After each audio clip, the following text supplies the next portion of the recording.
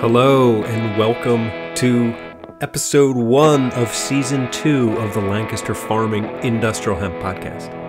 My name is Eric Herlock and I will continue to be your host of this podcast.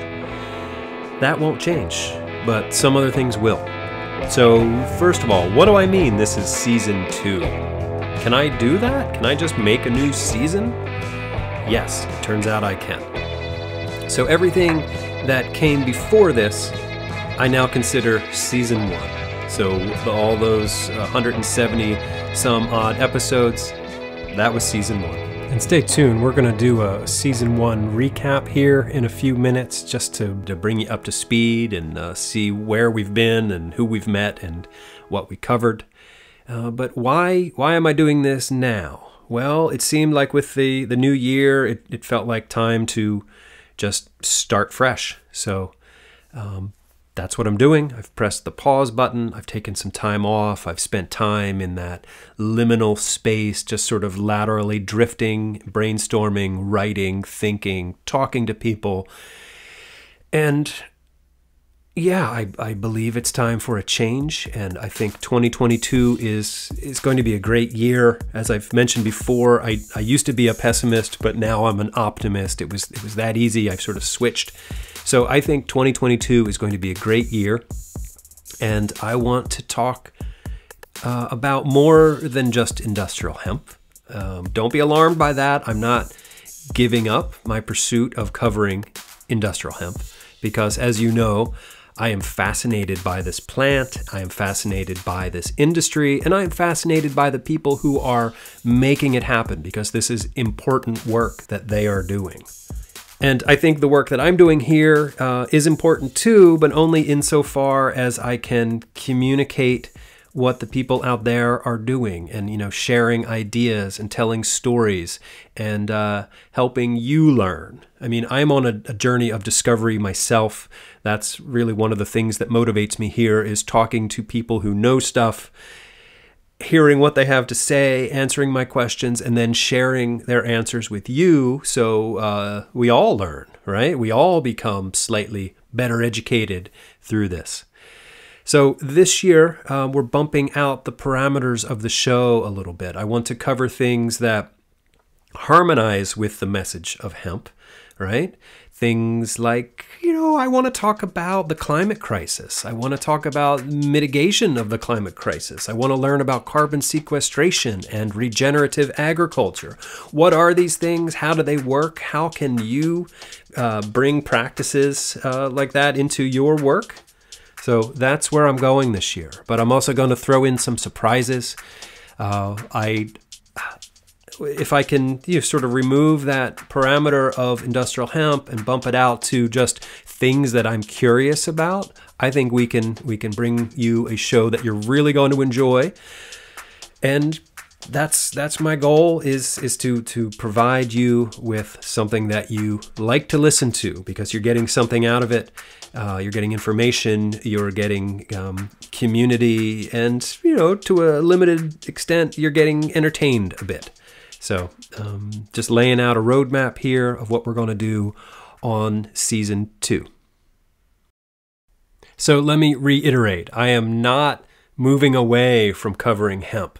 I'm just expanding the parameters of the show because you know that I care deeply about this plant and this industry and the people who are in the hemp space and are making it happen. So just to be clear, so it's still the Lancaster Farming Industrial Hemp Podcast. So it's ostensibly about hemp, but I'm going to talk about other things. I'm going to keep it, mostly in the realm of agriculture, all right? Because we're Lancaster Farming, and without farmers, there is no hemp industry.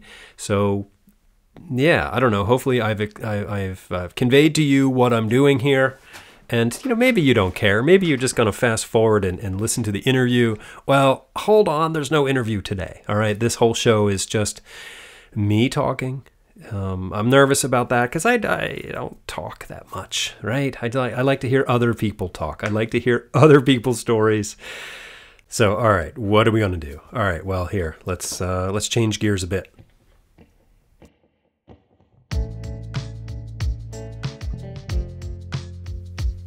Okay, so before we get too far into things today, I thought we'd take care of a little business. And by that, I mean sponsorship, right? So this show would not be possible without our sponsors, right? And this year, I'm happy to say that we've got some of our previous sponsors returning to support our show, and we're also welcoming some new sponsors. And I'm just thankful for their support. But just to be clear, I'm really picky about who we bring in to sponsor the show. You know, it's not just open to anybody with a checkbook, right? No, before we bring on potential sponsors, I have lots of conversations with these people to make sure that their values align with my values and the values of the show and of Lancaster farming, because we are principled people, right? We're not just out here trying to make a buck, right? We're trying to provide you with quality experience, and so we want our sponsors to be quality as well. So with that in mind, I thought I would introduce you to our sponsors that we have signed up for this year so far. I am happy to announce that Hemp from Fort Benton, Montana, they are returning as one of our sponsors. I've gotten to know the folks at Hemp pretty well over the past year. You know, the Elliott family, they're good people. Their heart is in the right place. They put their money where their mouth is. They know that this industry, we have to work together to build this industry. You know, they support farmers, they support families. They're good folks who I believe in, and I'm really just overjoyed that they believe in what I'm doing too. So thank you to Hemp. Oh, and also, we've got some fun things in store for you in this new season from Hemp, so stay tuned for that in future shows. I am also very excited to welcome a brand new sponsor. This is a company from Massachusetts called Impactful Ventures. They are an investment and incubator company focused on supporting startups and other initiatives that play a vital role in reversing the adverse effects of climate change. So we'll hear more about Impactful Ventures in future episodes, but thank you for your support and welcome to our show.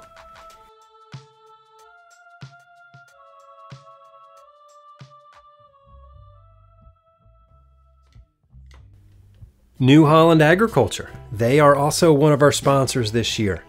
And you might remember they sponsored part of our National Hemp Tour last year, and we've gotten to know them a bit. Of course, Lancaster Farming Newspaper has had a relationship with New Holland Ag for a long time, so it's great to have them here. And if you're not familiar with New Holland Ag, they are a Lancaster County-based company with a strong global presence. For over 125 years, they've been building, selling, and servicing machinery to help farmers feed the world. And they are committed to developing the hemp industry, and they are committed to the success of farmers worldwide. So thank you to New Holland Agriculture for supporting us. And this year we also welcome back King's Agri-Seeds.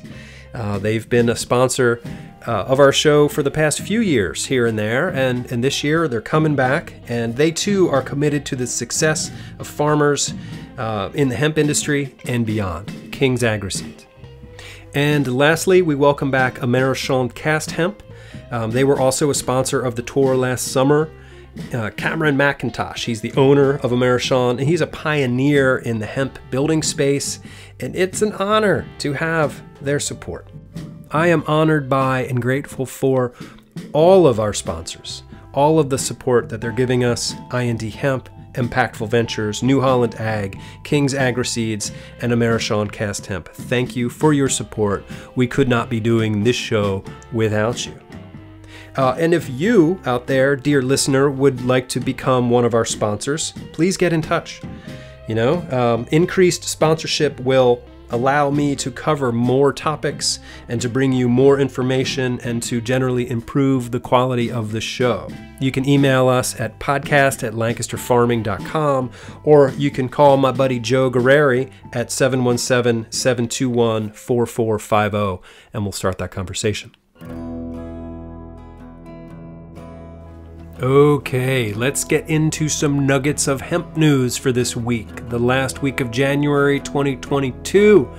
So, and it's been a while since I've reported on the hemp news, so I've got a fair amount of stories to catch up on here. So here we go. HempGrower.com is reporting that Idaho is hosting its first ever hemp producer meeting. The story says a group of hemp companies have partnered with the Idaho Farm Bureau to host the state's first hemp producers meeting at 11 a.m. February 4th. The companies involved in this meeting include Hempitexture, I&D Hemp, and 1000 Springs Mill, a grain producer that will be adding hemp into its rotation this year. The topics the meeting will cover include licensing, legality, seed cultivars, harvesting techniques, yields, where to sell material after it's harvested, and more.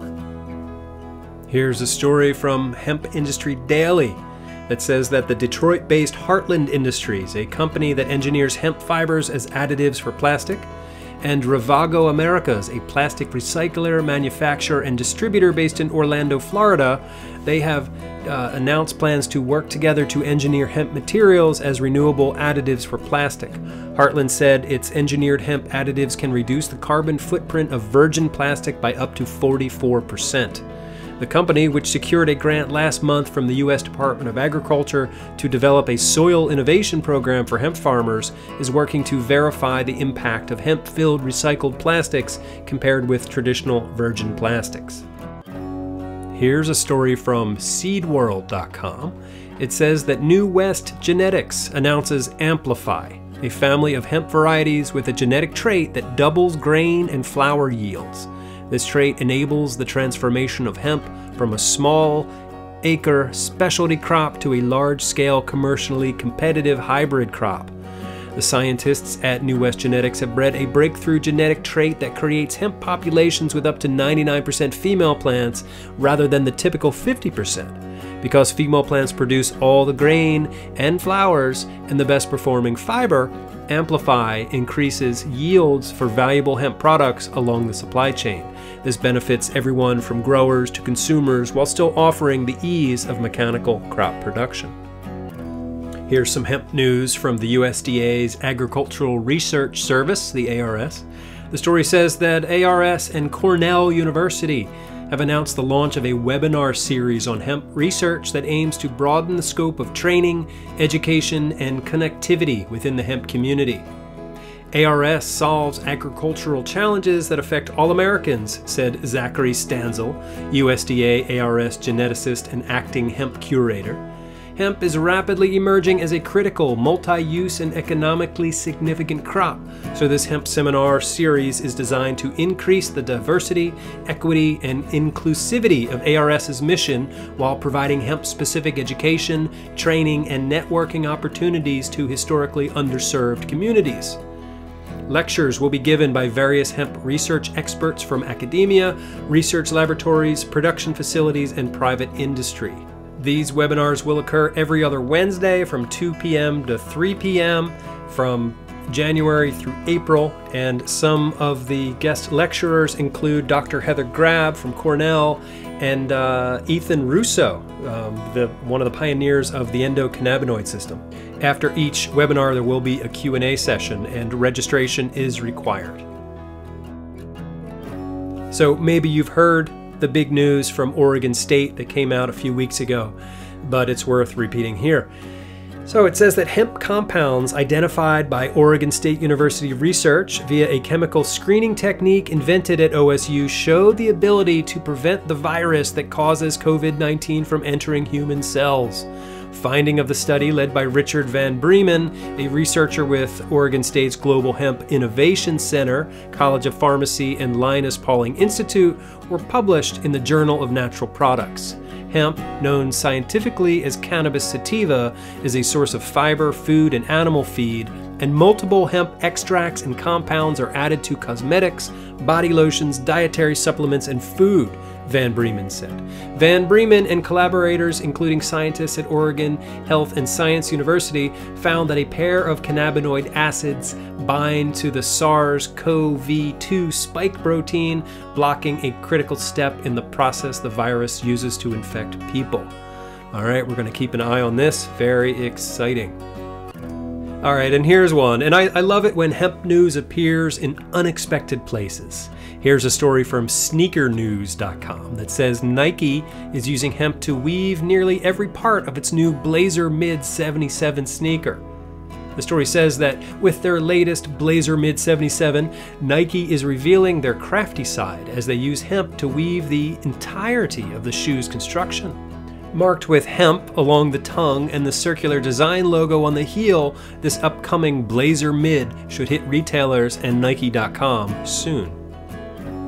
All right, one last story. This one also comes from Hemp Grower Magazine, where they report that the National Hemp Association is calling on the Biden-Harris administration to invest in hemp. NHA says that hemp can be part of the solution for so many of the challenges facing our nation, especially in the middle of increased pricing on food, animal feed, and related supply chain issues.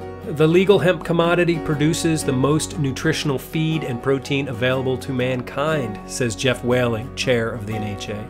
But he says that whether the subject be food, feed, pure protein, climate, energy, new cement, or construction alternatives, issues which are this White House's highest priorities, we have not seen any direct support for the research or infrastructure needed for hemp to fulfill its potential to meet these goals. Executive Director of NHA, Erica Stark, says that hemp seed was granted GRAS status, that's generally recognized as safe, was granted GRAS status for human consumption years ago by the FDA, and the nation relies on $600 million of annual imported hemp seed to meet that demand.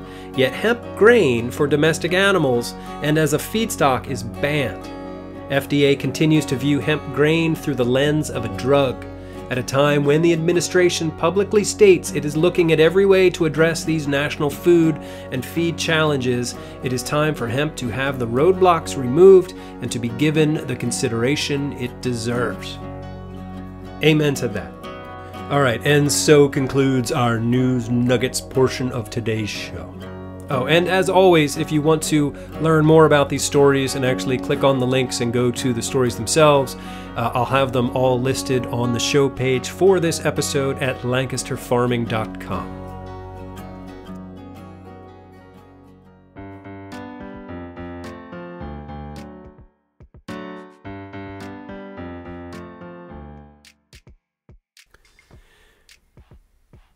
All right, time for a little bit of a recap of Season 1.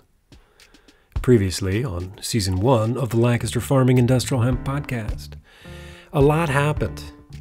I talked to a lot of people in the hemp space. It was 171 episodes, and I talked to literally hundreds of people in the hemp space or near the hemp space, and I learned an awful lot about the hemp space.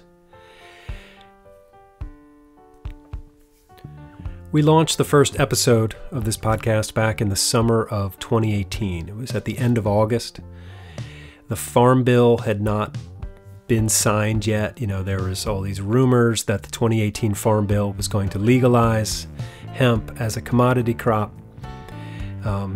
People were operating under the 2014 Farm Bill. You know, there were states that had research pilot programs. Pennsylvania had one of those programs.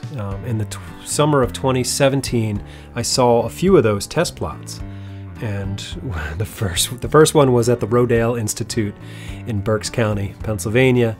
There was 4 acres of hemp, and I had a vision standing next to that hemp, oh, this is the future I've been waiting for. Here, we're about to move into this golden age where we make everything out of plants, where we can curb our carbon emissions and we can lock up carbon in the plants, and we're going to make everything out of plants, and it's going to be great. We're going to use it for plastic and paper and textiles and everything. It's going to be just, here we go, game on. We are going to save the world through hemp.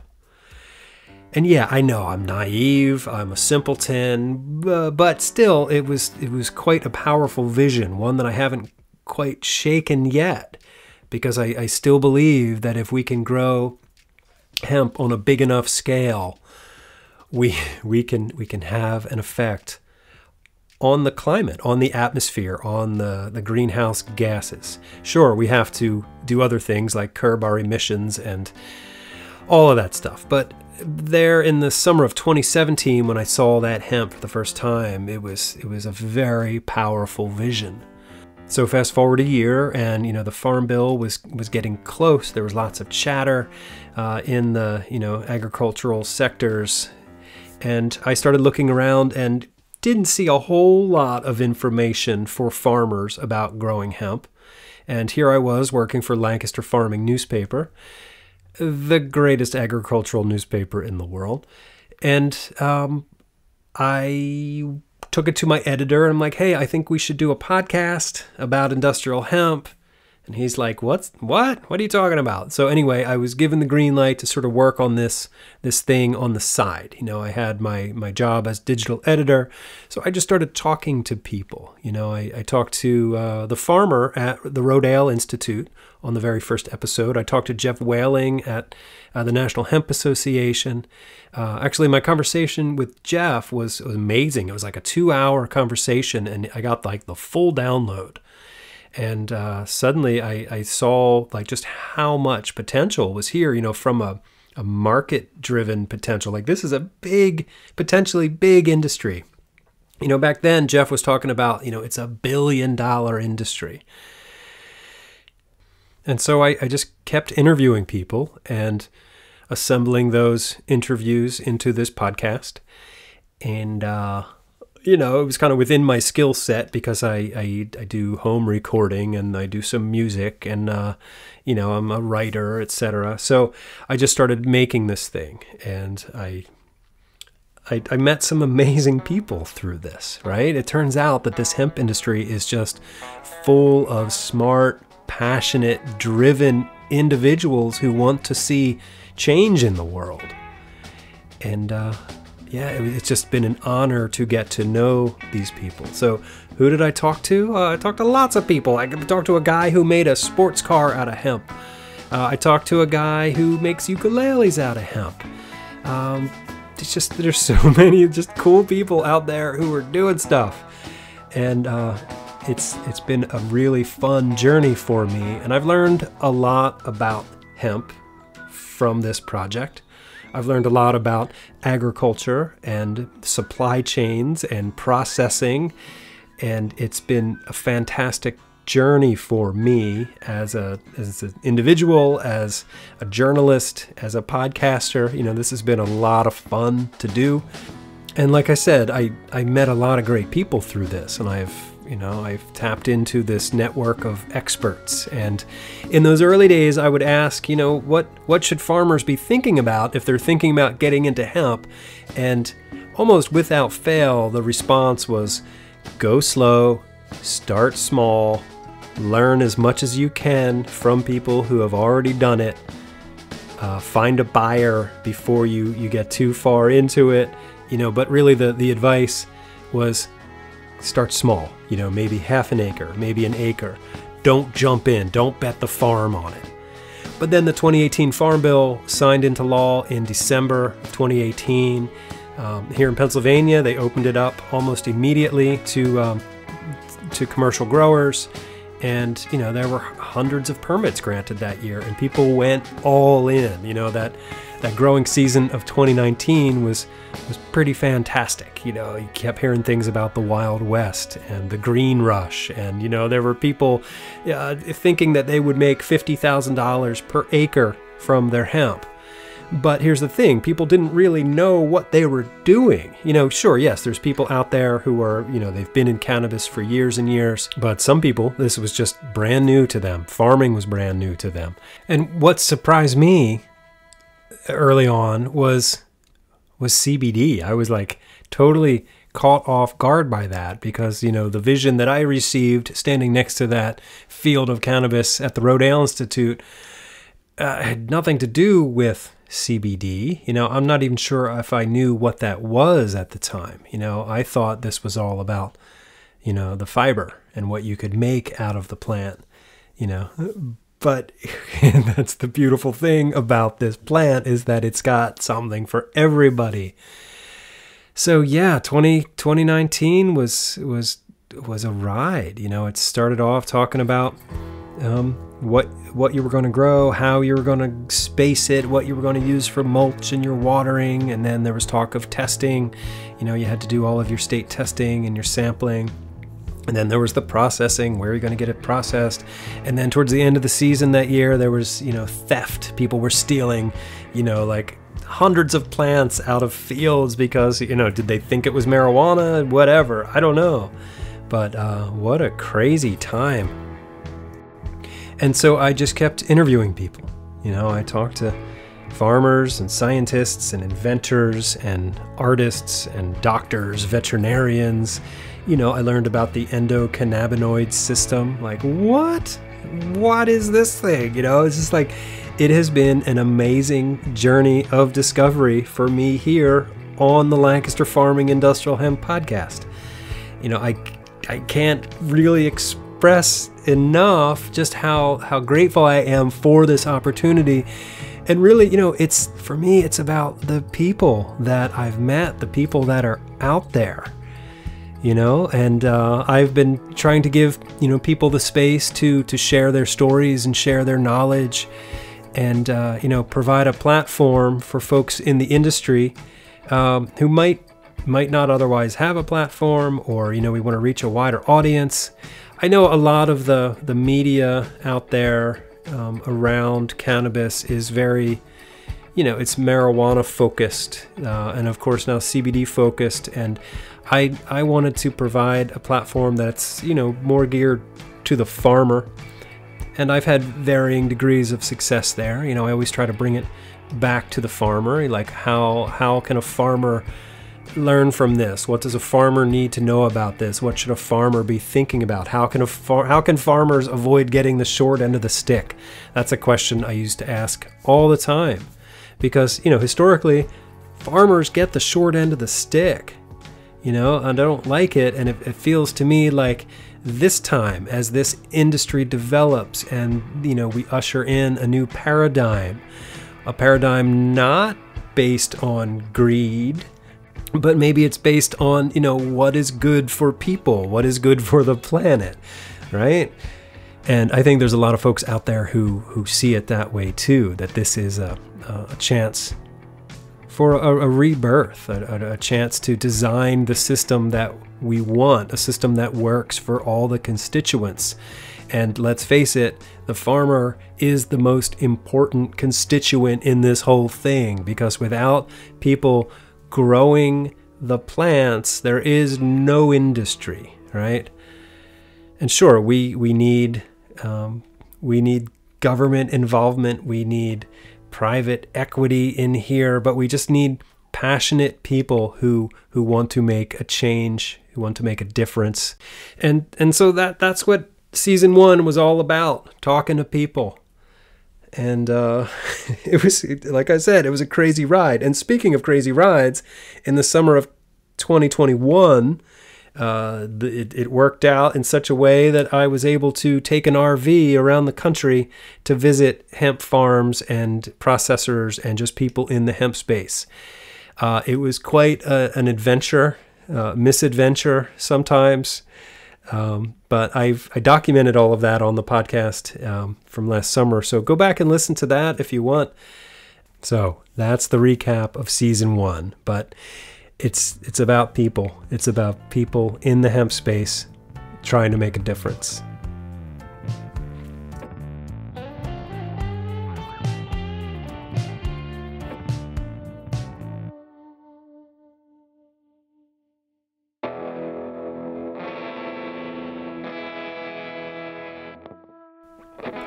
And so where am I at now? What did I get out of season 1? Well, I've been thinking about this a lot, and all of those conversations, all of that research has sort of left me with, some core beliefs. And maybe I had some of these before I started the podcast, but I made a list here. It's sort of a top 10 list. But I'll just read them here. So, number 1, the climate crisis is real and it's a result of human endeavor. 2, we humans have a responsibility to act, to change our behavior in efforts to adapt to this changing world, and also to try to mitigate the effects of this changing climate. 3, farming has to be part of the mitigation process.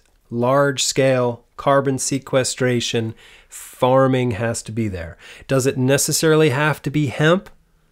No, but it necessarily has to be agriculture. Should it be hemp? Well, yeah, show me something better that has more uses and more potential, and then we'll talk. But at this point, yeah, I think hemp is the way to go. But also, we want to avoid monocropping, right?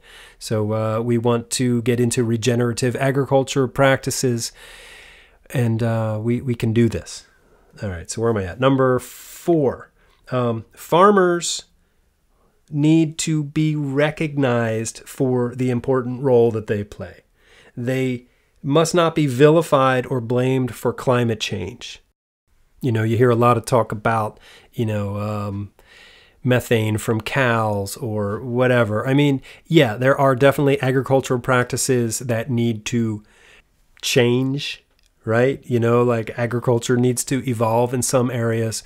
But for the most part, farmers are stewards of the land. And we need to recognize how important they are, and we need to not only treat them with respect, but they need to be paid, right? And let's be honest here that the carbon in the atmosphere is a result of transportation, energy, manufacturing, right? The petrochemical industrial complex is real, and those people made a lot of money. A lot of money in a really short amount of time, which brings me to my next takeaway here. Number 6, we've essentially decimated all of the intricate biological systems of our planet so that a small subsection of humans could make money. Let me simplify that for you. Climate change is caused by greed. Number 7, I believe hemp, the cannabis plant, can be harnessed in such a way and at such a scale that it will have meaningful effects on our climate, our economy, our society, our people. Number 8, cannabinoids are great and all, but the true paradigm shifting potential is in the fiber, the herd, and the grain. I love cannabinoids. I think CBD is wonderfully effective medicine. I think THC has done a whole lot for human development. But where I'm coming from, it's fiber, herd, and grain. So anyway, where was I here? Right, I think I said this earlier, but we need to be making most, if not all, of our consumer goods out of plants and other renewable materials, right? We just have to. Kind of a no-brainer, right? Like I've said this many times before, but I'm kind of a simpleton when it comes to things. And it's like, but why wouldn't we just grow our raw materials? Like you grow them and you get a new chance every year to just grow them. And if we can take care of the soil and if we can take care of the plants and the water, we can have a really wonderful place here. And don't get me wrong, this planet is a wonderful place, but man, it didn't take us long to really foul things up. And we should all be angry about that, right? We should all be very angry about how quickly this place was just messed up just so people could make money. And there's a lot of money floating around, right? It all sort of flowed up. That's a different podcast altogether. Anyway, so is that 9 things? Is that 10 things? I'm the worst top 10 list person ever. Dave Letterman would not be happy about this. I can't even count right. Anyway, so yeah, there's a lot that I've learned from this, and I have strong beliefs about the world and how we need to change things, and I am very thankful that part of my job is to talk to the people who are making it happen. So if you're one of those people, yeah, I love you. I love you, man. seriously, love is sort of the overriding thing here. That's what keeps me going in this work. And I love what I do here, and I love talking to people about hemp, and I love to learn. And I'm excited to bring you this new season of the Lancaster Farming Industrial Hemp Podcast. And if it, sort of sounds like I don't exactly know where it's going to go, it's because I don't, right? That's one of the exciting things. Like, I like to plan as much as I can, but I also like to leave room for the unexpected, like the serendipity. But they say that luck favors the prepared, and I feel like I am prepared to bring you a whole new season of the Lancaster Farming Industrial Hemp Podcast, new topics, new people, with some of the old people and some of the old topics, but I'm excited for this. I'm thankful for this opportunity. So, yeah, that's pretty much the show today. I'm glad you stuck around to the end, because now I'm going to tell you the secret. Oh, wait, there's no secret, sorry. Anyway, my name is Eric Herlock. I am the digital editor at Lancaster Farming newspaper, the greatest agricultural newspaper in the world. And we'll be back next week, if all goes well. Definitely within 2 weeks, with new episodes, with new people. And like we stated in the beginning, a wider lens. We're going to get into some new topics this year. And so thank you so much for going on this journey with me. Remember, you can always get in touch with me. You can send an email directly to podcast@lancasterfarming.com. Or you can call me up and leave me a message. I love getting voicemails from people. The number is 717-721-4462. All right, and I promise you that future episodes will not just be me talking about stuff, all right? Thanks again. Until next time, I will see you in the newspaper.